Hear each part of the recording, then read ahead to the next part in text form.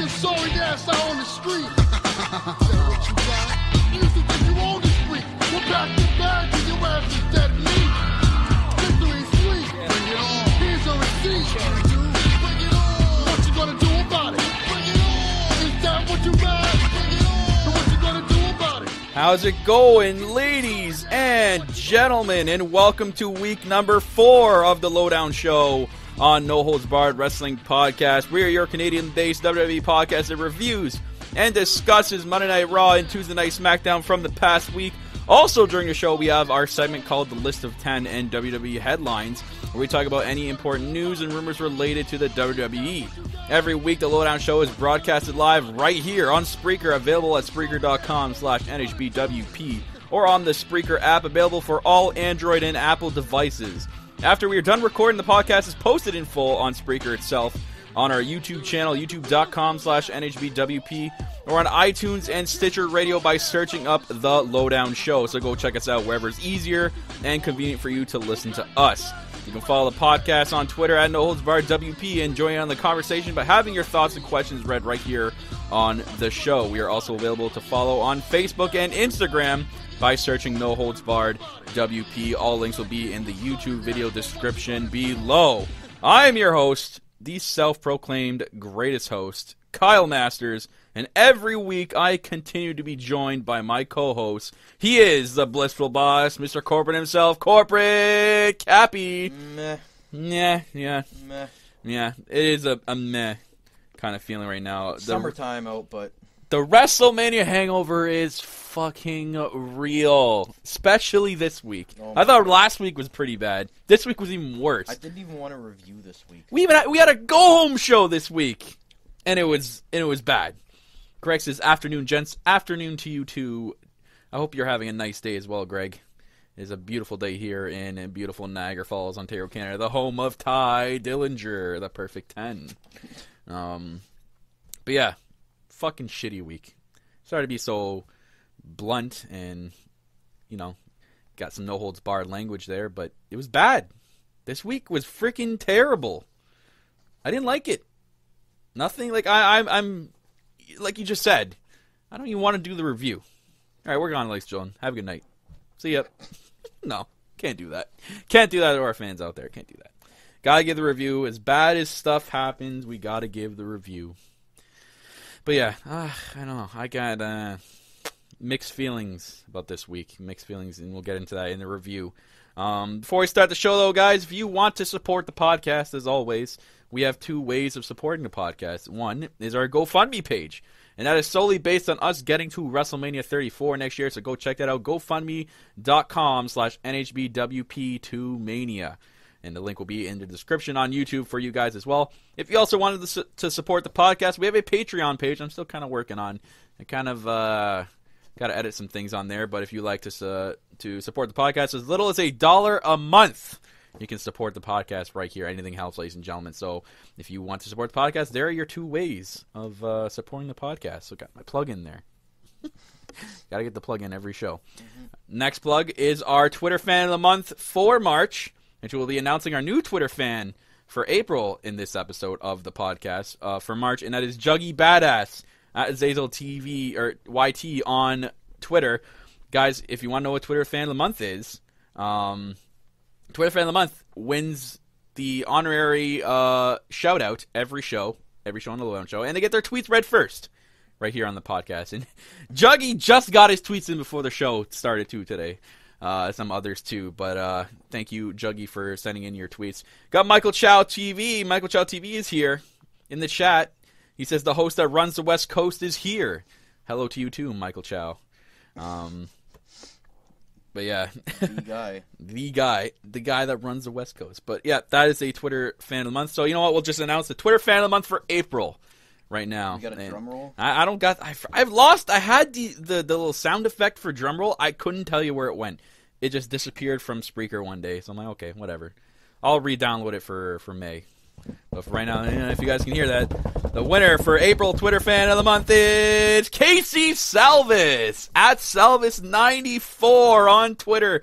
He wins our Twitter Fan of the Month for April for his and we picked him solely based on his hilarious Roman Reigns tweets and his hate for Roman Reigns Every week. Yeah, and the continued support. So congratulations, Casey Salvis, on winning Twitter Fan of the Month for April. He will get his tweets read first and a shout out on every show starting next month for the month of May. Glad he could win something, unlike his Montreal Canadiens. Ooh! Gosh, I can't say anything either. Well, I can say, I'm a Leaf fan. Our rivals are the Habs. Went out the same way, so. It's all right. You guys join my Sabres on the golf course. Yeah, we're all teeing off right now. All right. Anyways, ladies and gentlemen, let's get into your tweets out there. Let's get the show started off here. And we'll start off with our previous Twitter Fan of the Month, and that is Juggy. Last time for Juggy. Juggy, you're getting your tweets read last first, if I'm wording that right. No. For the last time. As the first person to be read. Yeah. Unless you win May. Yes, you win May. Who knows? People out there, you're able to win Twitter Fan of the Month multiple times. It is not just a one-time thing. So, keep the tweets up, and we'll choose you. And we're choosing Casey Salvis for the month of April. So congratulations again to Casey Salvis. So let's get Juggy Badass's tweets out of the way. Out of Zazel YT, he puts, all right, guys, here's the big dog's thoughts about this week. Everything fucking sucked. This clusterfuck of a mess is giving me a brain cancer. Who all here on this show is excited about Payback? I'll wait. That's right. Not one fucking person. Do we even know what the House of Horrors match is? No, WWE doesn't even freaking know who it is or what it is. Why did they not make? And I have some news about that later. Why did they make Payback a Raw? Why didn't they just make Payback a Raw and SmackDown pay-per-view? Why are we still watching this dumpster fire company? Seeing how WWE has been operating the past couple of weeks, which really makes me miss WCW. Oh my god. Fuck ratings. Both shows failed. I'm really beginning to hate this product. If anyone needs me, I'll be watching New Japan and Impact. Hashtag make WWE great again. Michael Chow says, welcome to the NHBWP rant show, because this week, oh yeah, wait for the review, Michael Chow, just wait, we got a lot to talk about this week, so we'll get your tweets out of the way first, but thank you, Juggy Badass, for your tweets, and for winning Twitter Fan of the Month for the month of March. And we'll just get right into the next tweets. Next tweets come from Glorious Greg at xgilly929. He puts, Raw was okay. My favorite thing about the whole show was seeing Balor, Rollins, and the Hardys, and Strowman. So I'll give Raw a 4 out of 10. Ooh, 4 out of 10. I don't know why I just oohed that. And Raw doesn't deserve any oohs this week.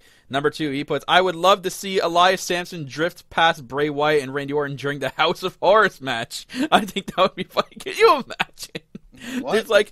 There's just a dead spot in the House of Horrors match, and Elias Sampson just playing his guitar walking by. Oh my god. Oh god. SmackDown was also okay. I was surprised by that Breezango are number 1 contenders for the tag team titles. And Naomi and Charlotte match was pretty fun. Corbin is a beast. Hashtag Corbin Revolution. I can get behind that. Yes, he is a beast. I'll give SmackDown a 6 out of 10. What do you guys think of Breezango being the number 1 contender for the tag team titles? And what did you think of Rusev's promo demanding a world title match? Oh! And one more thing. Yeah, gotta get your RARs in there, eh? Gotta get the Braun Strowman RARs. I agreed. Did you say it was bad because the big dog wasn't on the show? No. Because his boy got roasted last week for not being on the show by everybody. Yep. So we'll see if it happens. But as to your answers to your questions, Greg, they will be answered in the review. I actually have answers for both, and we have opinions for both, so stay tuned for that. Oh, I thought you were still reading Juggy's tweets. No, those were Glorious Greg's. Oh, fuck, I'm not paying attention right now. I'm looking at my grades and stuff for school. I'm trying to figure that shit out. Michael Chow TV puts in the chat, I love Payback. Well, the 1999 action movie called Payback starring Mel Gibson. WWE's Payback is I'd rather watch WWE Studios Chaperone, the extended cuts, and the piece of burring balls of fire garbage pay-per-view. Oh man, we'll get into that later about that. I got some stuff to talk about for that. But thank you, Glorious Greg, for your tweets as always. We appreciate it. Next set of tweets comes from our new Twitter fan of the month, and that is Casey Salvis at Salvis94. Oh, no. Here we go. He puts, Raw was boring. Nothing exciting happened. Get Bayley off my TV. Her gimmick is garbage. Hope Alexa takes that title. Yeah. Bayley is boring. It's sad because Bayley's my girl too, and I honestly hate her gimmick too, man. It's cringing. It's not the same Bayley we had in NXT. Why WWE choose to water it down? That's just typical WWE, and it sucks. We can sit here and complain all we want. It's not going to change anything. We just got to roll with the punches. I just got to shake my head and go, man, she's still women's champion. That's all I got to say about that. For now. Anyways. Casey puts, at least hashtag... I mean, it wasn't a brawn. He puts brawn, but I'm assuming he meant the roar. Looks dominant. Should beat Reigns this Sunday. Raw 3 out of 10. Good rating there. He didn't say anything about garbage Reigns, did he? Well, he said Braun should beat Reigns. Oh. SmackDown was also boring. Actually liked Mahal stealing the title. Also nice to see Breezango win. Besides that boring show, and don't like the new Owens gimmick. 4 out of 10. So pretty I like those ratings. I'll give it that.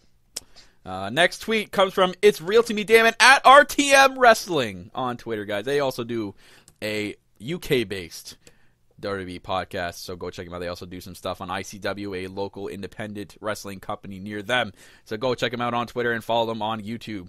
They put, SmackDown just took it for me on a pretty dire week. SmackDown Women's title mate was great. Okay, interesting thought there. It was all right. It was a good match, though. I just didn't like the end of it. And we'll get into that in the review. Next tweets. Joshy J at Joshy_J. Hopefully after Payback, it feels less clustered because this week was horrible. Not even reviewing the shows. Raw 3, SmackDown 2.5. I'll admit SmackDown was probably a tad better, but Ascension losing in 2 minutes to Breezango lost it for them. I agree with him with that. I think Ascension should have been the ones to win there. Just saying. Next set of tweets comes from #FireJBL at Laughing Shovel on Twitter. Luke Tonkinson, a.k.a. Both shows were shit this week. I'd say Raw was better than SmackDown, only because I fell asleep during SmackDown Live. The #post WrestleMania bore continues. I literally fell asleep during SmackDown this week. So did Corporate Cappy there, yep. Luke Tonkinson. He puts Raw 3.5 out of 10, SmackDown 3 out of 10. Another good ratings there from our Twitter fans out there. Yeah, that's better. Those are good ratings. Glorious Greg, you were extremely generous this week. I'm just going to put that out there. As he said in the chat, he was very generous this week, I think. They were glorious. They're a glorious rating from Glorious Greg. Next set of tweets comes from Michael Chow.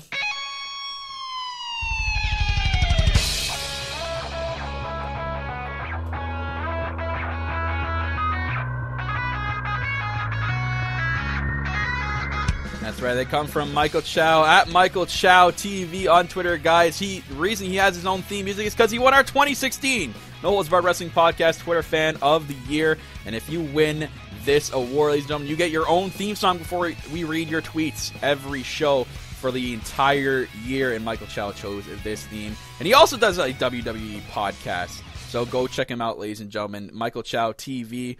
And he also does his show, WWE MCTV, The After Show. He's also available on Spreaker, so go check him out, ladies and gentlemen. He does some fantastic work as well there. So his tweets this week, Michael Chow puts, both shows were bad. Might be the worst go-home shows ever. 1 out of 10 for both shows. #clusterfuck. #missed opportunity. #dumpster inferno. So we got an even bigger dumpster fire in Dumpster Inferno. He's got the gif of Homer talking to his family. He's like, the lesson is, never try. You tried your best. I think you remember that, Corporate Cappy. Yeah. Next tweet.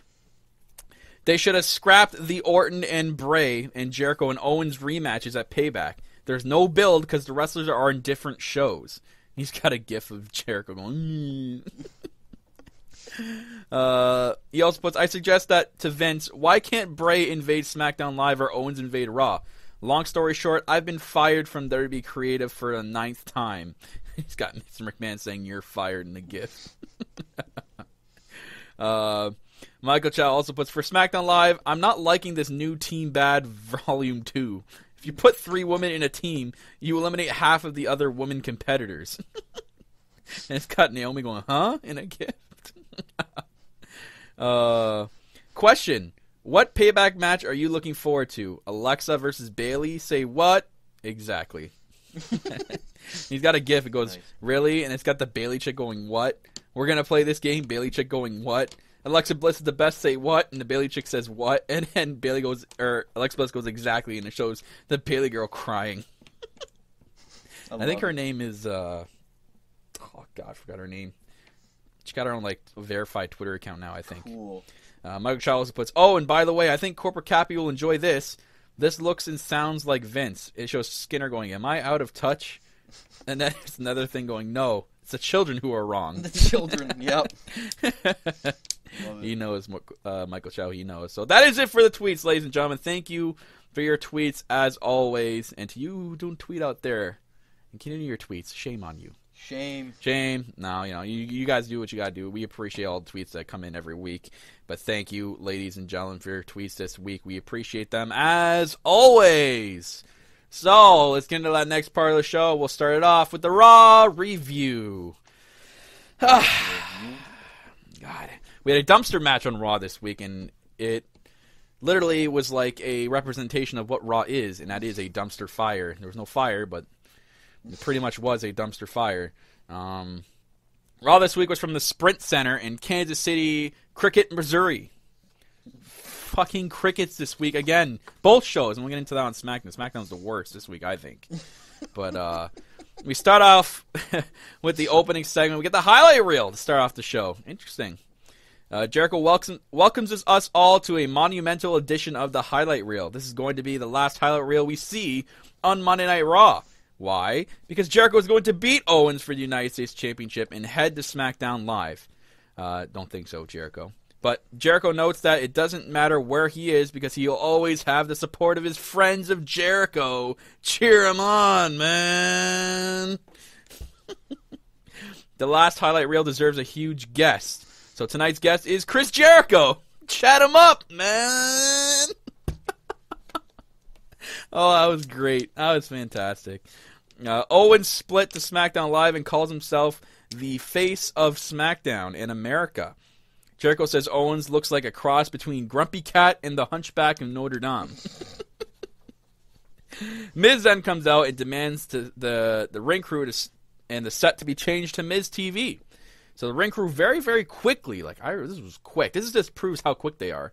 Changes it to Miz TV. Miz welcomes the crowd to the must-see television show, and as Miz TV. But before he can continue, Dean Ambrose comes out. And Ambrose says that Jericho is right. Miz is a stupid idiot. Yep.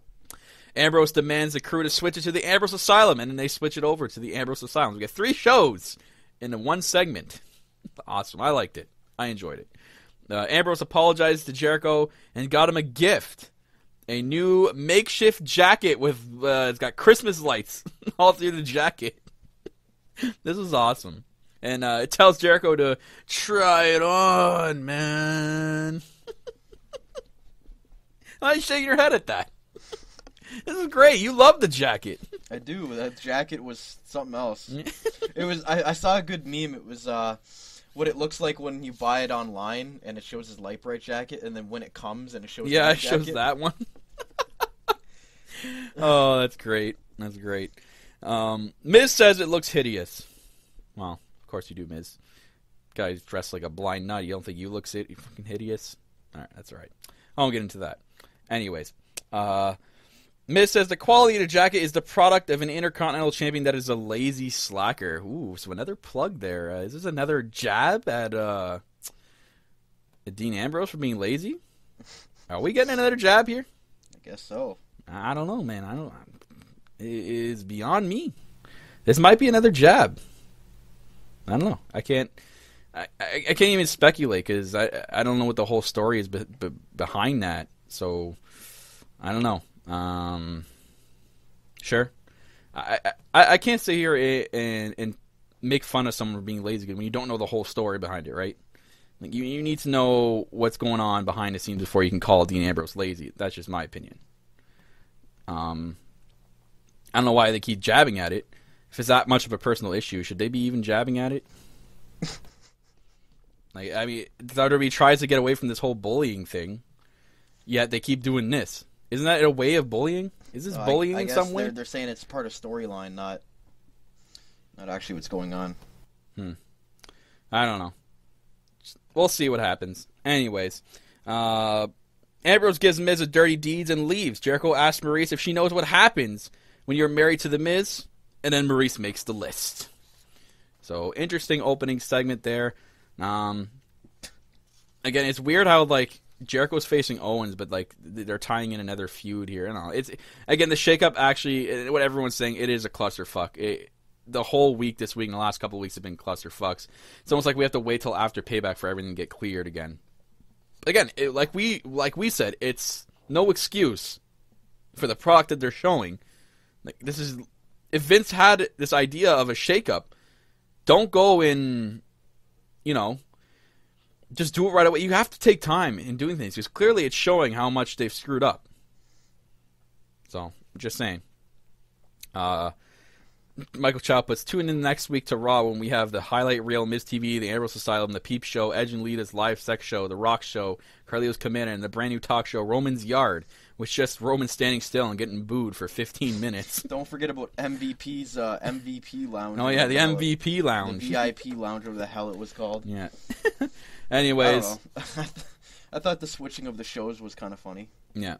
Cesaro and Matt Hardy have a match. Basically the same as last week. Sheamus versus Jeff Hardy was the match last week. Now we get the opposites. Showcasing their matchup against each other for Payback, I guess. Whenever. Oh my god, this match. Cobra Cappy sent it to me over text again. Oh. The one part where he hits Sheamus is like 58 seconds into the highlight video. And he just turns around and goes, yeah. It's so random. Like, you literally just hit him with a forearm and he just turns around. Yeah. Oh my god. He doesn't know what the hell he is. He doesn't know if he's V1, if he's broken, if he's what he is. You know what it is? It's wonderful. Yeah, after he won the match, he goes, wonderful.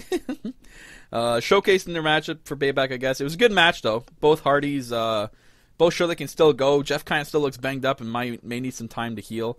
We'll see what happens with him. Jeff looked way better in the ring than Matt did. Yeah. But that's always been like that. Jeff has always been the better athlete than Matt. Matt's just better at character building. Jeff Hardy gets pushed by Sheamus when he's trying to help his brother Matt up, climbs up to the apron and then yells at Sheamus. Cesaro pulls Jeff Hardy down. While Sheamus is distracted, he turns around to the twist of fate. Yes! And then Matt Hardy wins. Both teams shake hands, and before they're about to shake hands, Matt's like, "Are you sure you want to shake my hand, or I'll delete you?" He does a delete thing right at Sheamus. Like JD said, I think that Matt Hardy has borderline personality disorder. Like, he doesn't know what the hell he is. It was great. I like this. It was It was an enjoyable segment. Enjoyable than most of the show, actually the rest of the show. But we got something else that was enjoyable and I actually liked, and we both liked. Austin Aries and Jack Gallagher versus Neville and TJ Perkins. It was just a regular tag team match, but it was really good. It was a really good spot fest match. I loved it. I really, really enjoyed it. I think it was WWE's way of getting more interest into the 205 Live division. Austin Aries had carried the match, though, mostly. Yeah, 100%. And Jack and Austin Aries teamed together at one point during the match and give Perkins the Discus 5-arm for the win. So, unreal match, but the crowd sucked during it. They were live for the first part, then they kind of just snoozed along. I go, why do you snooze? It's when you go to the cities, like, you try to build a division up, but then when you go to towns like this, WWE, you can't get people's attention, people behind it, because they don't care. They're just casuals. Like, oh, where's Roman Reigns? I don't give a fuck about anything else. I just want to see Roman Reigns. Oh, yeah. Honestly, it's terrible. So Anyways. Try not to roast your boy as much this week. Yeah, I know. Kalisto versus Braun Strowman in the hashtag dumpster fire match. So Kalisto actually looked a little bit alright for the most part in the beginning. He got some moves on Braun Strowman, which is shocking. didn't think they were going to let him do that. Match, though, I'm like, the dumpster was at ringside. I thought it was going to be like on stage. I thought like you would have to drag your opponent far enough, up to the stage. That's why I thought there was no way that the Kalisto was going to be able to lift Braun into a dumpster. Yeah. But something else happened. We get the most cringe thing ever, honestly. I was like, no. Braun tries to lift Kalisto into the dumpster. He escapes it, and he's on the other side of the ropes, and it drop kicks Strowman's legs. And Strowman, kind of leaps into the dumpster. I'm like, what? So, Kalisto won? This was horrible. Wow. Honestly, it was terrible. Strowman just stood up in the garbage. So that's going to go down the books as Kalisto beating Braun Strowman in a dumpster match. Oh, shit. Strowman, pissed off, attacks Kalisto, puts him in the dumpster, locks it up, and then throws the dumpster off the stage. But typical WWE. This is typical. Doing stuff they've already done before. If you guys don't remember, the New Age Outlaws did it to Terry Funk way back in the Attitude Era. And pretty sure Terry Funk, when he was it was a bigger stage. He had a bigger fall than Kalisto did. The stage is not as high as it used to be anymore. So, I don't know. I'm just saying, it was okay. I mean, it was padded inside, obviously. But then they had the whole stretcher thing with Kalisto. And, Kalisto's right back to catering. We're not going to see him for weeks now. It is storyline, folks. He's not actually hurt. Everyone relax. Calm your tits. Next, Dana Brooke versus Alicia Fox. Oh, yeah. What a barn burner this was. How exciting. Wow. I think it was a minute long. Michael Chow puts Braun is feuding with Roman, and he gets beaten by Kalisto right before the pay-per-view. What the hell is going on here? But, I mean, he destroyed Kalisto afterwards. I mean, he took him in the dumpster and threw him off the stage. Oh, it looks so dominant against a cruiserweight, basically. Braun Strowman, man. What competition. He's getting buried by Roman. I can just see it now. Yeah, let's get on to the most exciting part of Raw, Dana Brooke and Alicia Fox. Oh, man. Minute-long match. Dana Brooke botched a Michinoku driver. Wow. I gotta go back and watch this. This was exciting. And she won off the botched Michinoku driver. It's a minute-long match. So that should be 10 out of 10. Yeah, it's gonna be on a 10-something later. Yeah. But it's not gonna be 10 out of 10. And after we get Emma hugging Dana after the match, I guess to rekindle their friendship on the former protege. No, Dana wasn't really having any of it. Emma just kind of came in and hugged her, and Dana was so we're gonna move on from that. Yeah, it doesn't deserve a minute of time. Yeah, Enzo and Cass. And Seth Rollins versus the Samoa Joe and the Samoa Joe and the club. Samoa Joe. He's not my Samoa. Or he is my Samoan. Roman is not my Samoan. Anyways, before the match starts, the heels attack Enzo and Big Cass. Joe pulls Big Cass into the crowd while Anderson and Gallows hit the Magic Killer on Enzo. And we go cut to a commercial break, come back. The Angle is out on the stage and says Enzo was unable to compete. Now he's found another partner for them, and it's Finn Balor. So Enzo is basically a spot dummy. Enzo got absolutely destroyed. So he's basically a spot dummy to fit Finn Balor into the show. So Enzo, we gotta fit Balor somewhere. So we're gonna come out and kick the shit out of you. You're gonna take a Magic Killer, and then that's it for the night. You can go home. All right.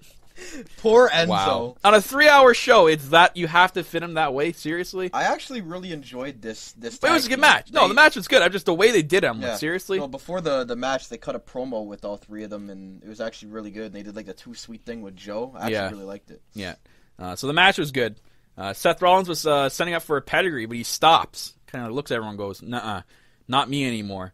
And then debuts this new finisher, which he Irish whips you, then brings you back and then knees you straight in the face. And you got people on Twitter talking, people saying, oh my god, that's Kenny Omega's signature move, and blah, blah, blah, whatever. It is what it is. And why are you complaining? He took Triple H's finishing move, he didn't complain.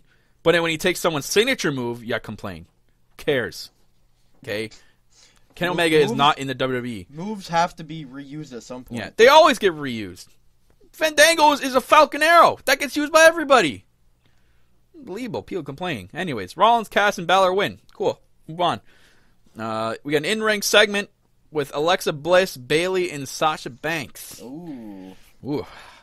Alexa Bliss was a savage. You want me to talk about this? You want to talk about this? Sure. Fucking Alexa came out, and the crowd started chanting "what" and she just goes, "Are we gonna start with this again? If Alexa Bliss is the best, say what? What? That's what I thought." And she just keeps going on about how Bayley is gonna be in her hometown next week, and talking about how all these girls come out here and talk about it's been their childhood dream to be women's champion. And then she like stopped. She goes, "Sorry, I almost threw up my mouth a little bit." It was great. And Bayley came out, and sorry, but Bayley's cringe as hell on the mic again, saying she's gonna defend in her hometown in front of her dad. And Alexa's laughing because she said she's gonna kick the shit out of Bayley in front of her dad and in front of her hometown. It was great. I loved it. And then of course, fucking Sasha has to come out and says that the champion or the person with the gold calls the shots. And I'm like, okay, what? So she's saying that Bayley would call the shots, and I don't know, it didn't make sense. And then she said, "Well, tonight I'm gonna shut you up." And then Alexa's like, "No, we're not doing that." And she tries walking out of the ring, and Sasha turns around and hits her with a fucking forearm. And then they end up having the match. And a match you don't want to see. No, I didn't want to see this match. And if anybody wants to go and look at our new Instagram, I posted a hashtag #FuckMyLifeFriday. It's a new hashtag. #FMyLifeFriday. Alexa getting drop kicked by Sasha right in the face. So that was my thoughts on this whole thing. And I'm not going to talk about the match because I don't want to talk about it anymore. And Alexa walks out of the ring and leaves. And Sasha wins by countout. Yep. Pretty neat situation there. But Bayley was on commentary, which is cringe on its own. And then she came back, and Alexa attacked her before she left. But I don't know. I don't think Alexa should have won by countout, especially if she's supposed to look strong going against Bayley. And now there's your girl Sasha has a countout victory now in the record books over Alexa Bliss. But if you're going to make Alexa the #1 contender for the women's title, why wouldn't she have at least won the match some way? Yeah. She literally just walked away. Literally, I think they did. I think that should have happened. They should have had Alexa Bliss win here, look dominant. Maybe they go over the commentary and beat the shit out of Bayley. They do something. But, I don't really want to talk about it anymore, but yeah, it is what it is. But I think they did it the wrong way. I think Alexa should have won by something, maybe not clean, but walking away just kind of seemed cheap. But I'll take it. Biasly, I'll take it. Yeah, because neither of them got pinned or submitted. So, Michael Chow put here, #Michael Chow Creative. Storyline-wise, because of the concussion Balor suffered in the Mahal match during a tag team match, Finn turned on Rollins and Big Cass, turning heel and forming the Balor Club with Anderson and Gallows. That would have been interesting. I thought you got fired from Creative already. But he puts at the end, just got rehired by WWE Creative. You're funny. You want to find something for Dana Brooke and Alicia Fox to do? Please help us with that, man. We need some creative juices for that. Anyways, Kurt Hawkins comes out and cuts another promo like he's been doing the last couple of weeks. Oh, this guy's awful. Gets answered by Apollo Crews. They have a quick match. Apollo Crews showcased for some reason. After the match, Titus O'Neil comes out to congratulate Apollo Crews and promoting the Titus brand. They even take a selfie. But apparently, it looked like Apollo was getting behind it a little bit. I think this is actually going to come to fruition here. And I could get behind the Titus brand thing. I think it's a good way. What else is Apollo going to do? What else is Titus O'Neil going to do? If it means putting both these guys on TV, fucking do it. You got to fill 3 hours of Raw anyways. Do it. Just do it. I can get behind it. I love Apollo Crews. I've loved him since day one. I hope this is a way to get him more on TV. Get him on TV instead of Titus. They could do something like a Titus brand. Like he's like the manager's, like he's like his agent, right? And Apollo's just like this cocky, like superstar athlete, right? And he doesn't. They can do like stuff where like he walks by fans, and they ask for autographs, and he just says no. You know what I mean? He could be like this really cocky heel kind of Titus brand kind of guy, right? You know what I mean? I think they could definitely do that with Apollo Crews. What he's doing right now isn't working. Yeah. Michael Chow says, I'll find something for Dana Botch and Alicia Fox by the end of the podcast. Okay. Thank you, Michael Chow. Move on to the main event. The main event, Chris Jericho and Dean Ambrose versus The Miz. And The Miz had to find a partner throughout the night. And then at one point in the night, he said he had one. God. And when Miz tries to introduce his partner, no one comes out. So Angle comes out and says there is no one. He didn't find anyone. He's lying to us. And then Miz must now compete in the handicap match. Tries to pull a fast one. I'm like, what the hell is going on here? I'm like, okay, at this point, I'm like, okay, someone's definitely got to come out here. It's the main event. They got to do something big. They had the match. I'm like, what the fuck is going on here? handicap match. Like, they're just beating up on the Miz throughout the match. Miz got some little offense here and there, teasing the Daniel Bryan bullshit, and then tries to leave up the ramp. Ambrose attacks him, sets him up on the table, and the lights go out. I'm like, okay, so finally something's gonna happen. But I'm like, wait a minute, Bray Wyatt? What the fuck is Bray Wyatt out here for? What's he got to do with all these guys? It was just such a cluster. He appears, he attacks Dean Ambrose for some weird reason, and then gives him his sister Abigail on the stage. And you think he's going to start attacking Miz, which he should have, but he doesn't. He yells at Miz to go get Chris Jericho. Miz goes to the ring, gets in the ring, gets code-breakered right away. Then Jericho turns around to his sister Abigail, and we end the show off with Bray Wyatt over Chris Jericho. What does he have to do with Chris Jericho? They're like mixing all these feuds together. It makes no sense. And this brings a point to, I forget who someone said, and I don't remember where I read it, and why aren't the people crossing over for these? Your feuds are cross-branded right now going to Payback. Why not cross-brand? Just go cross-brand just for now. That's what Payback is right now. That's why Payback should be a double-branded pay-per-view, but it's not. We get this bullshit at the end of Raw that makes no fucking sense whatsoever. Like, why was this the main event? Why is Bray Wyatt attacking Ambrose and Jericho when he's facing Orton, who's also in a feud with Jinder Mahal? And then Chris Jericho's in a feud with Kevin Owens. Like, holy fuck, it's like a whole tree. And then Chris Jericho's leaving, and then they're saying Bray Wyatt's feuding with Finn Balor. What the fuck is going on? Jesus Christ, this is a go-home show and you end with that shit? Holy crap, Payback's going to be god-awful. Oh my god, I ain't even hearing the House of Horrors match. I ain't even going to start in the ring. I'm going to get the fucking Wyatt compound shit again. Oh, the what do you call it? The New Day, that bullshit? No, the thing in the ring, what do you call it? Oh, the... CGI? Yeah. Oh, man, I hope not. Anyways. What a clusterfuck to end Raw. Wow. So Raw had some highlight points and some clearly dumpster points. So I gave it a 3 out of 10, a low rating this week.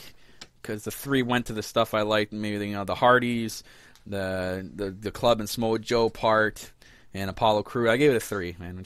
That's it. It's straight rating of a 3. That's it. Greg says, will Payback be worse than Fastlane? I think it will. To be honest, it doesn't look good. I'll be intrigued for the tag team match for the titles, and that's it. I don't want to see Roman Reigns and Braun Strowman. It's gonna be. We know what's gonna happen. I can tell. I'm gonna tell you guys right now. I'm calling it right now. You heard it here first. Braun Strowman is gonna look dominant for like the first half of the match, and we're gonna get Roman Reigns to come back, and he's gonna beat Braun Strowman clean, 100%, 100%. That's gonna happen. And that's gonna end the show off. Yep. You know when the main. Oh my god! And then Brock Lesnar isn't even there as the main champion. Yeah. Pretty sad. I gave it 3 out of 10. That's it. Let me look here. I have to give it a true rating here. Oh, a true rating. Oh, it's true. It's damn true. It's a 1 for the Cruiserweight Tag Team match. Yeah. Oh, I forgot about that, too. I'm still giving it a 3. It gets a 1 for Alexa Bliss's promo / match, I guess. And I'll give a half point to Matt Hardy's yes in the middle of the match. So it gets 2.5. So Raw gets a 3 out of 10. What are you getting? 2.5? 2.5. Yeah, it's a good score. It's all deserves this week. That's pretty much it, and that's all I'm going to say about it. So we're going to move right on to the blue brand, Smackdown, from the Wells Fargo Arena. Oh my god! In Des Moines, Iowa. Cricket, Do we Iowa. have a cricket? I gotta get that sound effect in. I'm gonna get some more sound effects for the podcast. Got another Michael Chow creative before we get into the SmackDown review. A reverse Elias Sampson situation. At Payback, Emma challenges Dana Brooke to a loser leaves Raw match. Dana Brooke loses and goes back to NXT. Oh, I hope so. Yeah. And Alicia Fox gets acquired by the Titus brand and forms a new stable with Titus O'Neil, Apollo Crews, and Alicia Fox. Take it all in, man. You know what? I'd rather that than what they're doing now. Oh my god. I'd rather them send Dana back to NXT where she needs to get some season. I don't know what the rest, but I like that first idea. God. What man. is going on with the blue brand the last 2 Oh weeks? man, especially this week. I felt bad for Nakamura this week. We're in Des Moines, Iowa. You made the list, Des Moines, of shittiest crowds ever. Wow, were you quiet? If there's ever a casual hell, it is Des Moines, Iowa. God. So the opening segment, we start off with Shinsuke Nakamura. There was maybe 5 people singing his theme song in that whole arena. You know what's bad? When the theme song itself is louder than the crowd. God, you know you're in Casual Central. Holy fucking shit, dude. This was bad. So Shinsuke Nakamura and Dolph Ziggler coming out. Ziggler starts making fun of Nakamura, looking like Michael Jackson and making fun of his Japanese language. Nakamura tries talking to Ziggler, but Ziggler just kind of like interrupts him a lot. And, you know, Nakamura's doing this thing in the ring. I don't know what the hell is going on here. It's getting cringe by the minute. And finally, Nakamura starts talking, and he at one point he starts talking Japanese. And at the end of it, he calls Ziggler a jackass. And Ziggler gets pissed off and tries to attack Nakamura, but he gets inverted suplexed, and then Ziggler runs away. As Nakamura's going, the come on thing. And I guess it's slow build. It's a slow build for their match at Backlash. I understand that you have almost now a month and a half away till Backlash, but it gives zero excuse to give us bullshit like this. From Des Moines, Iowa. The Crickets, Iowa. More like it. It should have been in Davenport. At Jesus, least Murphy. He got some pop. This was bad. I know why they're keeping Nakamura off TV for some point, because they want his whole gimmick and his whole persona to be special when he shows up. Yeah. But then when the crowd doesn't even sing the song. But then when you go to Des Moines, Iowa, and you get everyone watching at home, how are you going to get the people that are watching at home when they finally go see it to get behind it? When you get in Des Moines, Iowa. This is a week where they should have kept them off TV and put a promo package. Not like last week. You got to bring them out to a crowd that's actually going to be hyped. Like New York, Philly, like all the big. We know the crowds that are loud. We know it's just bad. Anyway, we're gonna move on. AJ Styles vs Corbin, which I argue should have been the main event, not the women's match. I don't think they're ready for a main event level yet. Decent match. Owens tries to distract Styles at one point. Styles kicks him away. He misses the phenomenal forearm. Corbin tries a power bomb, but gets rolled up from Styles, and Styles wins on a roll up. Interesting. I liked it. I like the match. I like the ending too. Owens then Corbin look weak. Yeah, it does 100%, and it's good because if you're grooming Corbin to be this next top heel champion, you can't be losing clean. Can't be losing clean like that. Owens jumps Styles after the match, and then Corbin jumps in to help. Zayn comes out for the save. At one point, Zayn tries to haluva kick on Corbin, but gets jumped by Owens before he could do it. Owens kicks the crap out of Zayn, then powerbomb Styles to end the segment. This is the way you make the champion look strong. Right here. This is how you get someone to look strong. Right here. Why was this not the ending of SmackDown? This should have been the ending of SmackDown. I can't believe this. I get clusterfucked. It's like they didn't know what to do. It's like they had the script given to them for the show, and it wasn't even organized. Oh yeah, let's just throw it out there. It's good. It's good enough. Taking lessons from Raw. God. Anyways, it's a good segment. Again, sad it wasn't the main event. Nothing much else you can say about it. Styles and Corbin, another good match, and it doesn't make Corbin look weak again. He lost by countout last week, and he lost by a roll-up this week. And again, it's showing that Corbin can hang with the big guys and is slowly grooming into that he should be in the main event for good now. So it's good. I love what they're doing with Corbin. And I also love it because I'm a Day One Corbin fan. It also makes me feel good. I wish this was for the main title, this whole feud, not the U.S. title, but that's one thing too. Like I get so confused, and I argue about it every single day, and I talk to other people about it too, and I'm like, why the hell is the U.S. title not with Jinder Mahal and Randy Orton? Why are they doing the WWE title? No one's gonna give a shit about that match. You can make Jinder Mahal run away the title like he did to this show. No one's gonna give a fuck. You put Owens, Corbin, and Styles in the mid card. I don't understand what's going on. Again, the shake-up literally shook up some stuff the bad way. Are they really trying to make the U.S. title look stronger than the world title? I honestly don't think so. I honestly think they made a mistake and they're just kind of rolling with it. That's it. Wow. Anyways. It's probably one of the only good parts of SmackDown. Yeah. When American Alpha faced the Colones in a Beat the Clock challenge, so basically it was announced before SmackDown there was going to be a Beat the Clock challenge tag team, 2 matches, and the winner of the Beat the Clock challenge will be the number 1 contender for the tag titles. American Alpha and Colones, decent match, nothing too special.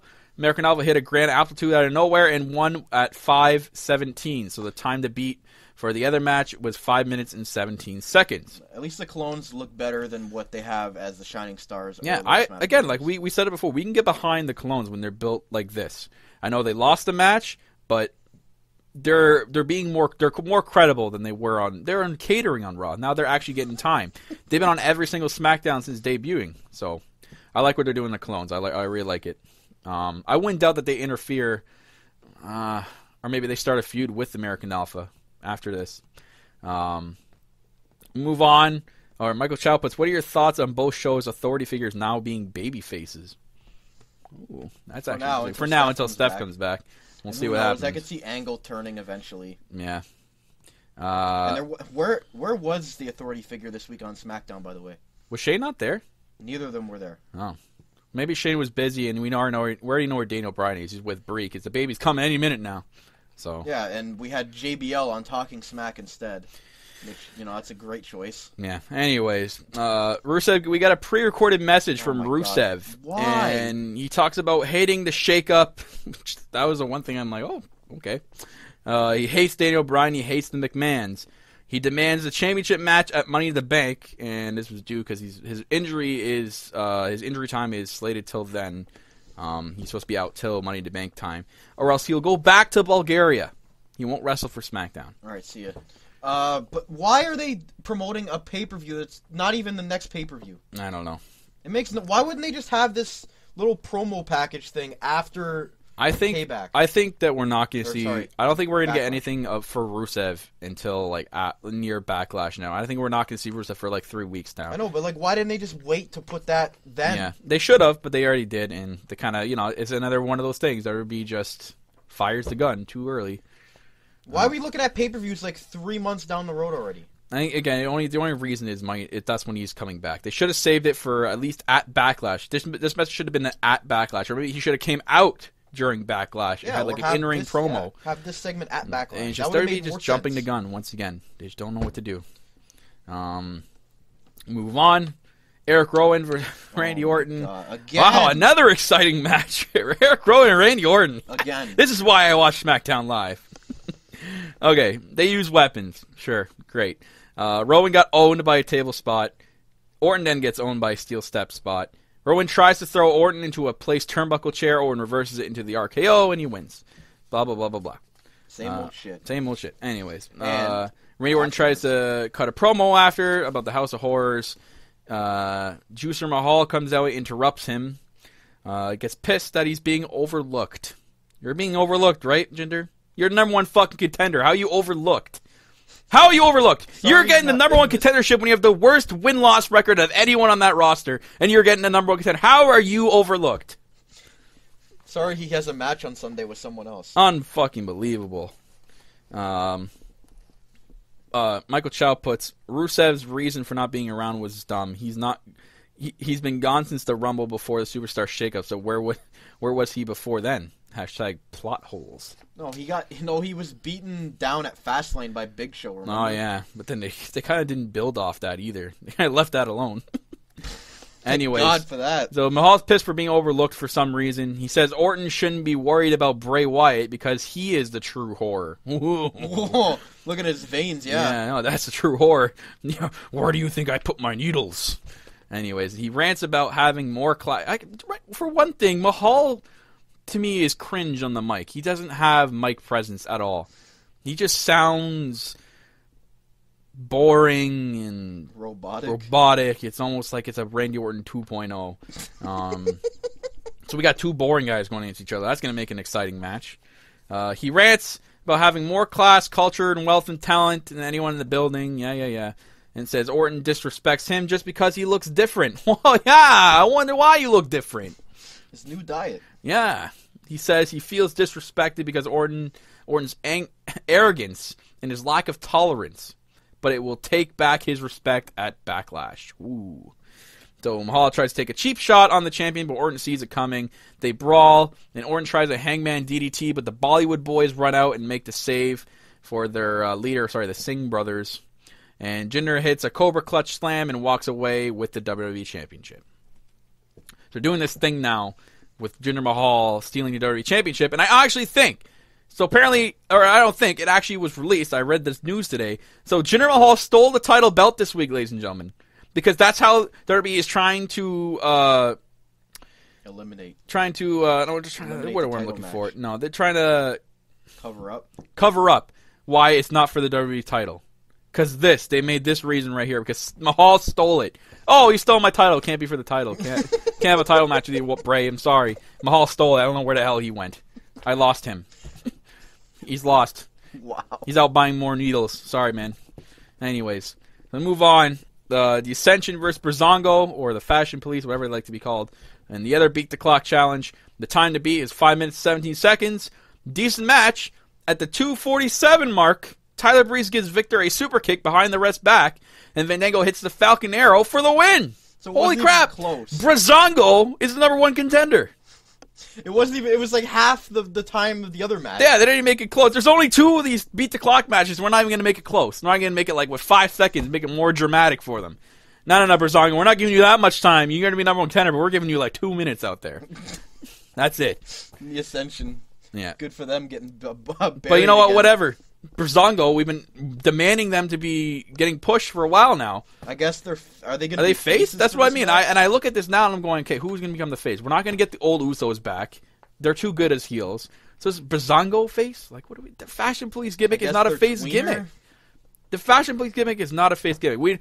I think they're doing this because they know they can get a face reaction out of the Chicago crowd because they know Chicago's going to cheer the fuck out of the Breezango. So, and then they can just be heels right after it. So, tweener, like you said. But good for Breezango finally getting a shot. But we'll see. I don't think they're going to win the titles, but yeah, at least them getting a pay-per-view match. Good for them. Michael Chow puts pushing Kalisto, pushing Steroid Mahal, pushing Rusev at Money in the Bank. Is Vince trying to promote the WWE to national fans, destroying the WWE? If you agree, say what? Exactly. That's a great line. So we move on in the main event. So we're already in the main event. So quick show. Main event's Naomi versus Charlotte for the SmackDown Women's Championship match. So Charlotte main event's another show. If you look at her career, she's been on the main roster for like 3 years now, and she's already been like 6-time women's champion. She's main evented 2 shows in a row, 3 maybe, like main shows. God, man, they're just shoving everything at her. Why? She has to be the quickest woman ever to get all these accomplishments in the quickest amount of time. Unbelievable. Anyways, it was a good match. Then the end of it sucked. I hated it. Natalya, Carmella, and Tamina come out. Cringe Mina. Cringe Talia, and Carmella. With Cringeworth. Interfere, causing a DQ. All right. Wow. So they finally attacked her after remember last week they did nothing. They did nothing. Oh, we're going to wait till next week. Yeah. We'll wait till next week. Anyways, beat up both women. That's how we end SmackDown. Fucking disgusting, man. So horrible way it ends. Both ways. Both shows ended like terribly. So we're getting a Charlotte face turn, it looks like. Oh. Because she tweeted after saying, I am now face. I love the WWE universe. You guys are all my friends. And that's going to be cringe. Why is Charlotte face? She's going to be the worst face ever. She's not a face. She's a heel. She's a perma heel. Oh my god, the Two Paws crew, Craig says. Yeah, it's the fucking Two Paws crew. Oh my lord. The SmackDown women's division, I'm not liking it right now. No, I gave SmackDown a 2 out of 10. They lost this week to Raw, barely. Why wouldn't they just keep Becky as the main face of SmackDown? Where was she? I don't know. And now the rumored Backlash match is those 3 against Charlotte, Naomi, and Becky. So Charlotte is clearly turning face. Fucking why? Why is she face? Why couldn't they turn Natalya face instead and have her just stay here? Oh my god, it was garbage. I'm surprised. Mike Shaw said the fans were chanting. I was surprised the fans are chanting in Des Moines, cringe, Iowa. God, it's just SmackDown's terrible. Shit, fuck this crap. I'm done talking about SmackDown. It pissed me off. 2 out of 10. That's it. Yep. That's it. I'm giving it 2 out of 10. So Raw wins by a 0.5. Raw by barely. What a terrible week. What a terrible week. They both lost. There's no excuse. What happened? Before WrestleMania, we are critics for Raw. Okay, SmackDown was always a good show, but Raw still was better than what it is now. But both shows now are just worse. Both are fucking terrible than they were used to be. SmackDown the last 2 weeks has been like laughable bad. Man, like SmackDown has been worse than what Raw was before WrestleMania. That's terrible. Pick your shit up, WWE. And Raw, you don't get a pass either because this is your go-home show before a pay-per-view, and this is bad too. Unbelievable. So I'm done talking about that. We're just going to move right into the next segment of the show, and that is the list of 10. 10. You know what happens? You know what's gonna happen? You just made the list!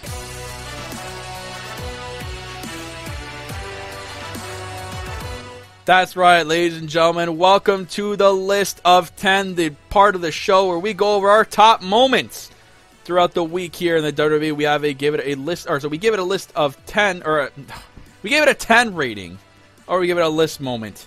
And there's a lot of list moments, I can tell you that right now. You're all fired for up. this week, and I'm all fired up. I'm freaking botching right now because I'm so pissed off at how bad WWE was. But that is the segment of the show, guys, where we do our top moments of the week. So, we'll start off as always, Corporate Cappy. You just made the list to Braun seriously losing the dumpster match to Kalisto. Why? Before his big match with the big dog, where he's going to get... A big match with the big dog. His buried alive match with the big dog. Oh, God. And he goes in and loses a dumpster match to Kalisto. I know he kicked the crap out of him afterwards and threw him in the dumpster and threw him off the stage. But still, why does he have to lose the match? He should have won it in the minute. It shouldn't have even been a 7-minute match, whatever it was. He should have instantly thrown him in there. It just made Braun look bad. And I don't know why they do this with him, but for Braun losing that dumpster match to Kalisto... You know what? You just made the list! Yeah. Michael Chow should have kept the rosters and do the draft in the summer as scheduled. Michael Chow, actually, I'm hearing word that there might actually be another draft. There might actually be a draft before the end of this year. So this whole superstar shakeup thing was dumb. Yeah, it was. It was a waste. Literally a waste. They shouldn't have done it. Should have just kept the rosters, but whatever. My first moment is a list moment. That is, oh where is Ty Dillinger? 2 weeks now without the perfect 10. Where the hell is he? Is he on vacation? Where the fuck is he? Why is there a reason to keep Ty Dillinger off TV? What, so you can show bullshit like we saw this week? Alright, that makes sense. Terrible way of trying to get this guy over. He needs a feud soon, or I don't know what's going to happen. But for SmackDown not putting Ty Dillinger on TV... You know what? You just made the list! Yes. A lot of list moments this week. Yeah, well, there should be. I'm going to go into a 10 moment, and that is Breezango becoming #1 contender. I'm happy for these guys. I've been saying for a long time, these guys definitely have talent. Even as singles competitors, these two guys are really, really good. They've finally been given a shot to prove themselves on SmackDown instead of just being this dumpster fire backstage fashion police crap and the Golden Truth feud and all that crap. So for Breezango finally getting their skills shown. 10. They get a 10. They get a 10. Yeah, nice 10. Good for them. They were probably one of the only good parts of SmackDown this week, even though the match was only 2 minutes long.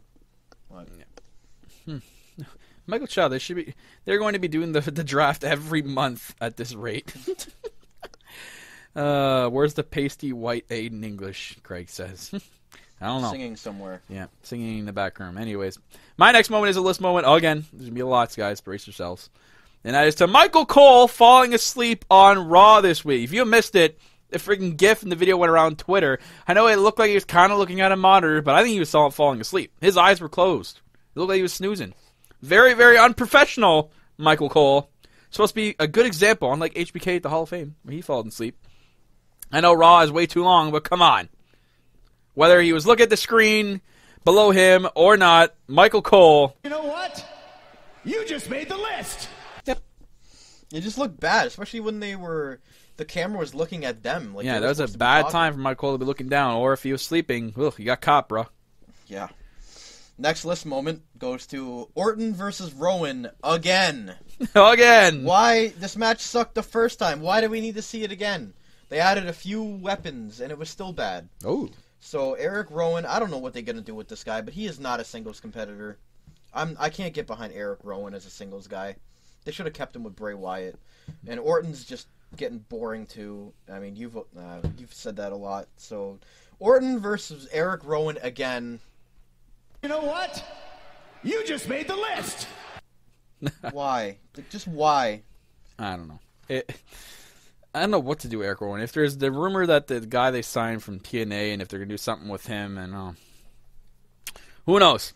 Michael Chavez, do you believe it's going to straight up be Usos versus Breezango at Backlash? They still have a whole month. I believe somehow they'll throw American Alpha or in the Colognes. Fatal 4-way for the tag titles? Maybe. We'll see.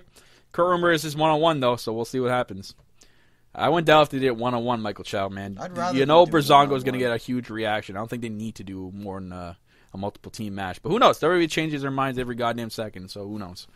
My next moment goes to the WWE Ring Crew, and it's a 10 moment. They get a 10. They're the only good part on Raw. One of them. For their fast takedown of all 3 setups from all 3 superstars in the same segment. Truly shows that they are the fastest production team in the world. You should see how they take down a show after it is done when you're actually there. They do it so goddamn fast. Or how they change the ring and stuff, and they tape the ropes up for the cruiserweight matches. It's crazy, man. They're so quick. And the commercials are only 30 seconds long, man. They got to do it within that span. It's nuts. So the WWE Ring Crew, you guys get a perfect 10. Yeah. You just see what they do, like when you're at an event, and how much it takes for them to take down all the stuff, the stage, everything, and then they move it from town to town. Like, yeah.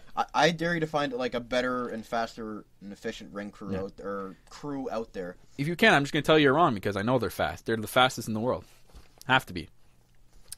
Your next moment. I got 2 more. I'll end off with a list because it was bad this week. So my last 10 moment was the Alexa Bliss promo, obviously. Yep. Obviously. Alexa Bliss just played with the crowd the whole time. It was fantastic. Alexa Bliss is the best. Say what? What? Yeah, I agree. So Alexa Bliss's great heel promo on Raw gets a perfect 10. It does. I think it was really good. I think with her doing promos, I feel like she's a great actor. Actress. Really, really good actress. Her thing, I don't know if it's true or not, the beef that she has with Sasha Banks. I don't know what your thoughts around that is. Yeah, I'm not sure. But I think she can be really good. I think she's still carrying. Can she be the top person for that division? Well, it looks like it right now, and until Sasha turns heel, or Paige comes back. But yeah, I don't know that. But Bayley, like, she's carrying that feud with Bayley right now because Bayley's promos are just bad. I don't understand how they're not letting her do the stuff clearly that she did in NXT. She doesn't sound the same, for one. Her moves in the ring look like they've been watered down. So I don't know. It's just, I mean, Alexa's doing a great job, and Rob wanted her over there because SmackDown built her as a star, and now she's a star on Raw. Yeah. But who knows? Anyways, my next moment, and my 2 moments are lists. So I don't have any other 10 moments. Anyways, my next one, Des Moines, Iowa crowd during Nakamura's entrance. Crickets. There was maybe 5 people singing his theme in that whole crowd out of 18,000, whatever there was in there. You know it's bad when again, like I said, you can hear the theme music over the crowd. You know you're crickets. Just saying. Again, yeah, I said the same thing. I have the same thing written what I did in the review. It's a shame. It's such a shame because Nakamura is such an incredible individual, like we said before. And you know what? Just for that, you make the list. You know what? You just made the list. Yeah, that's it. So Des Moines has been added to the list with Charlotte, North Carolina, Little Rock, Arkansas, Los Angeles, California, Memphis, Tennessee, and Green Bay, Wisconsin. Memphis. Those are the list of bad crowds. If you guys can think of any more crowds, let me know and I'll put them on the list. Yeah, please let us know if you know any bad crowds. I forgot to give a shout out to Chris Jericho's new jacket as an honorable mention 10. That thing is gorgeously bad. Yep. 100%. And my last list moment goes to Dana Botch. Dana Botch! Botch All Michinoku right. Driver on Alicia Fox. If you guys haven't seen this, I recommend you don't. Because it was not good. No, it was She bad. tried the Michinoku Driver, and Alicia Fox was already on the ground before Dana Brooke did her sit-down part. It was just badly coordinated. Yep. Badly done. And Dana Brooke, weekly, you know what? You know what? You just made the list. So true. You need It was to go so back bad. to NXT. Your promos are bad. Your in-ring work is bad. Yeah. Everything is bad. Yeah, it's Unfortunately. bad. It's BAD. Bad. Yeah. Her and Alicia should make their own team bad, but they're actually legit. They're actually bad. Yeah. So I'll get into my last list moment. My moment is the list moment, like I just said. And it goes to Raw and SmackDown, both shows in their entirety. Both shows completely disappointed me this week, and they just sucked. Both shows were terrible, especially for Raw being a go-home show. That was horrible. That was cringe. SmackDown feels like it's so watered down and lazy, and you got a month almost to your pay-per-view. There's no excuse for lack of building, so no excuses WWE for that. Both shows. You know what? You just made the list. Yeah, just make the list. They did. They sucked. And Talking Smack, we should talk about that briefly. Oh yeah, so Talking Smack, JBL on there, sure, and then not Dean Ambrose, Corbin jumps Sami Zayn on Talking Smack, and after I guess Shane McMahon took to Twitter, he is suspended, storyline suspended, Baron Corbin for a week, and also fined an undisclosed amount. I liked Corbin attacking Zayn on Talking Smack. That was better than SmackDown, because SmackDown sucked this week. And they had Becky on there too, and they were asking why she wasn't a part of it, and she said, well, I'm tired of everyone stabbing me in the back, so I'm not helping anyone anymore. What a shitty reason! That's not a good enough reason, Becky. And Becky's supposed to be the top face on SmackDown, yet they're turning Charlotte face to become the top face, and leaving Becky on the back burner. I don't know. Whatever. Sure. Let's hope it improves starting next week. Dumpster fire! Garbage. Dumpster fire! Anyways, let's get into the last part of the show, ladies and gentlemen. That is the WWE Headlines. Hit that headline music.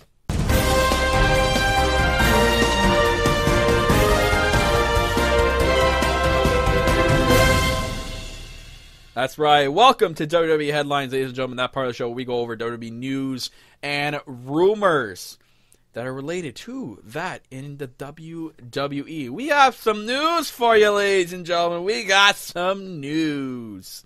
And I got a chat message here, so I'm going to make sure it's nothing of importance for me to go over. Why isn't it letting me go down? Oh, it's just Greg. It says DIY got called up to surprise the fans. Oh, that'd be cool if DIY got called up. Anyways, WWE headlines. Number 1, WWE expanding to the Philippines. WWE and TV5 yesterday announced new agreement to broadcast WWE's flagship show Smackdown in the Philippines on TV5 beginning this Sunday, April 30th. Every week, TV5 will televise 1-hour edition of Smackdown on Sunday at 3 p.m. Fans will be able to follow their favorite WWE superstars on SmackDown, including AJ Styles, The New Day, Randy Orton, Charlotte Flair, Shinsuke Nakamura, Kevin Owens, and Naomi. I'm guessing it's only 1 hour because they probably cut all the commercials out. Ed Wells, WWE Executive Vice President of International, said this new partnership to televise SmackDown showcases the continuing global growth of WWE while creating a destination of WWE fans in the Philippines to enjoy our unique blend of action-packed, family fun entertainment. Oh, God. Yes, a very corporate headline there. Big for them. Maybe they can inspire a young kid to come from the Philippines one day, become a superstar. Who knows? We already have their guy that I think we're watching, TJ Perkins. They should show 205 Live over there, man. I think isn't TJ Perkins? Yeah, he's got Filipino descent. They could get behind him, but who knows? We'll see. So good for the Philippines. For them, they're expanding everywhere. It seems like, and they got an hour of SmackDown uncommercialized. Can I have that instead? Yeah, please. And it's on Sunday, so that's a good day. I mean, right before pay-per-view too. Interesting. Next, Money in the Bank betting odds have been released already. While the WWE's annual Money in the Bank pay-per-view doesn't take place until June 18th, the folks at BetWrestling.com feel it's never too early to speculate on which superstar will come out of the event holding the coveted briefcase. BetWrestling.com have been pretty close with their betting odds in the past, as well as predicting lots of championship outcomes. Anyways, let's get into the betting odds. Money in the Bank 2017. Number 1. These are going from best odds to worst odds. Number 1, Baron Corbin leads the way. Number 2 is interesting. Shinsuke Nakamura. Interesting. Can you imagine him winning Money in the Bank and holding it until like WrestleMania next year? Kevin Owens is at number 3. AJ Styles 4. Sami Zayn 5. Rusev 6. John Cena and Randy Orton are tied at 7. Mojo Rawley at 8. Dolph Ziggler at 9. Big E, Ty Dillinger are tied at 10. 10? Yeah. Wow. Very punly. Kane is above Luke Harper and Zack Ryder. Kane. He's running for mayor of Knoxville County. And then Jinder Mahal is last. Jinder's last, but he's the number one contender, but he's the worst odds. He's got the worst odds. Oh my god! I think maybe the site thinks he's gonna win the title. Oh, that's hilarious. We'll move on. Other new news on Vince McMahon's movie being made. The life of Vince McMahon will be subject of a major motion picture, and it will be titled Pandemonium, which is expected to be distributed by TriStar Pictures. The idea of a McMahon movie is dated back to last summer, according to The Hollywood Reporter, and is being shopped around at the time. The story said that the script, written by Craig A. Williams, was viewed well, but WWE and McMahon were not on board nor had any control, and the studios didn't want to get into an inevitable fight over how McMahon would want to be portrayed. Andrew Lazar, the producer of the movie American Sniper, then negotiated a deal with McMahon for the rights to his life story. Once McMahon was on board and McMahon's WWE studios were part of the production team, the idea made the rounds in Hollywood and gathered interest from multiple parties. The report said that TriStar Pictures was in negotiations for the movie and went all out in the pitch, and even to the point of decorating the offices with WWE merchandise. So, as of this point, WWE Studios and the writer of American Sniper, Andrew Lazar, will be creating the next McMahon movie. I want to know who's going to be playing Meek Mahan. Who will be playing Meek Mahan? Matt Hardy. He'll render him obsolete. The movie will go straight to DVD, Greg says. So, yeah, is it going to be an in-theaters movie, or I is don't it know. straight to DVD? We'll have to see what happens. We'll keep you guys updated. If you get Triple H to be in it, it'll go straight to DVD like Chaperone. Yeah, keep him out of there. Keep the huge, horrible honker out of there. News on Brock Lesnar's first title defense. Wow. Have you guys seen the news that broke out today? I was dying. I got Cobra Cappy on the phone, and I broke it to him, and I was dying. I couldn't stop it. I couldn't stop laughing. So let me just read this out for you, ladies and gentlemen. The Beast Incarnate will defend. This is the one part of it. The Beast Incarnate will defend his WWE Universal Championship for the first time since taking it from Bill Goldberg in a brand new pay-per-view event called WWE Great Balls of Fire. Goodness gracious, man. This is really the name of the show? Really? Did you listen to that song today? Oh my God. Come up with the idea. You changed Bad Blood to Great Balls of Fire. Talk about PG. Yeah, the 3-month rule, Greg. So, this is going to be in July. July 9th. That's when Brock Lesnar will first defend his title. And it's Raw exclusive. And it's going to be replacing the rumored Bad Blood pay-per-view that was supposed to be there at the American Airlines Center in Dallas, Texas.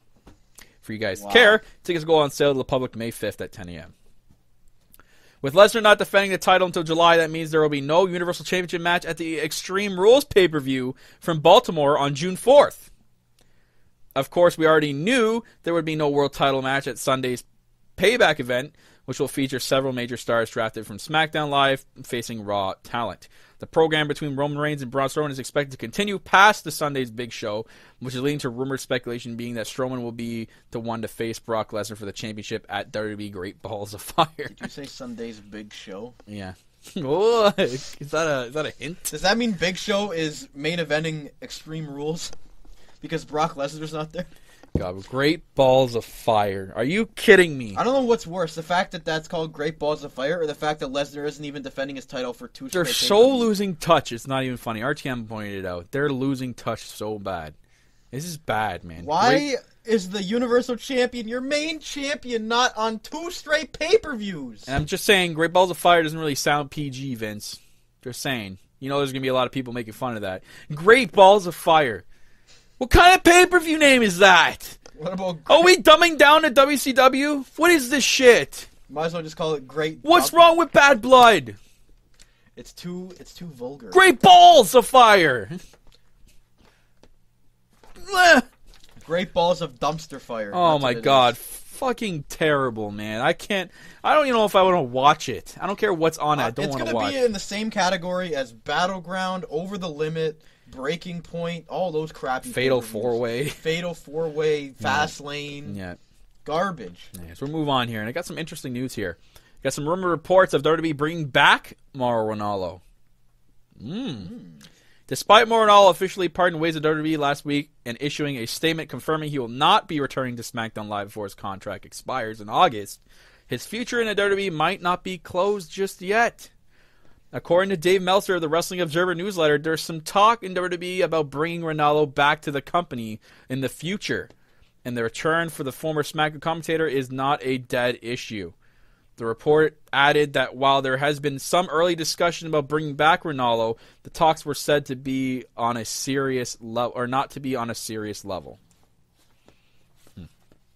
That's because he's probably still freaking pissed off because Vince is the biggest bully in the world. And they're trying to make some settlement with him so he doesn't talk about it.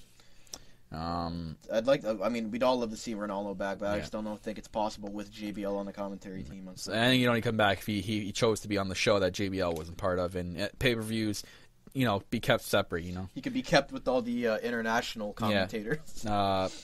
Last bit of news on Hot Topic and Pro Wrestling Tees merchandising deal. And no, it is not about the headbangers getting any not getting any merchandising deals. Everyone relax. Pro Wrestling Tees will be signing a deal with Hot Topic to add licensed New Japan Pro Wrestling merchandise in every Hot Topic worldwide.